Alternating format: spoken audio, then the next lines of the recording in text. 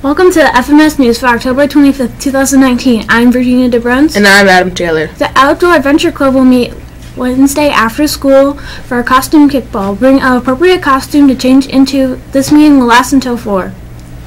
The Village Club will meet after school Thursday, October 31st, after school at 2:30. The meeting will take place in room 148 and will last until 3:30.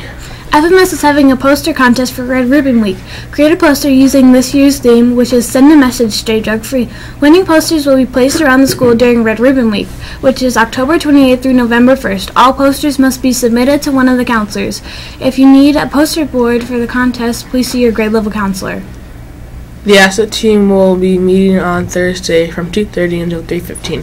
The asset team members, please attend to discuss our Veteran Day program. If you cannot attend, please see Ms. Moss. Fall Sports Awards Night is Tuesday starting at 5 p.m. here at FMS.